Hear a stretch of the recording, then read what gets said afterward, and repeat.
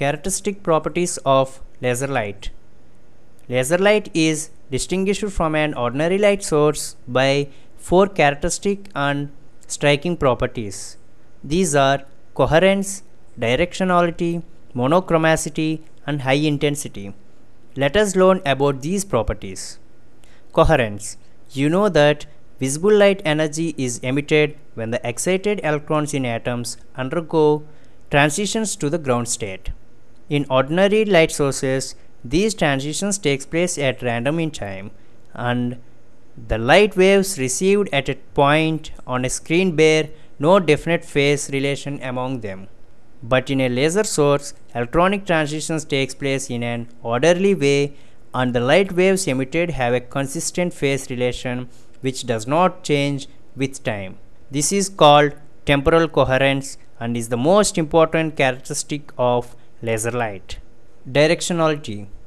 The conventional sources like lamp, torchlight, and sodium lamp emit light in all directions.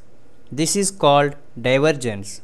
Laser, on the other hand, emits light only in one direction. This is called directionality of laser light. Monochromacity. You know that light from sodium lamp is monochromatic, that is of single color or of single wavelength of about 5893 angstroms. When we say that the wavelength lambda of sodium light is 5893 angstroms, it means simply that intensity is maximum at this lambda value.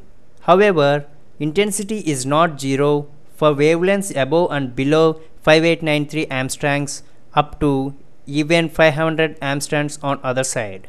This spread of wavelength about wavelength of maximum intensity is called bandwidth. Intensity. You know that the intensity of a wave is the energy per unit time flowing through a unit normal area. The light from an ordinary light source spreads out uniformly in all directions and forms spherical wavefronts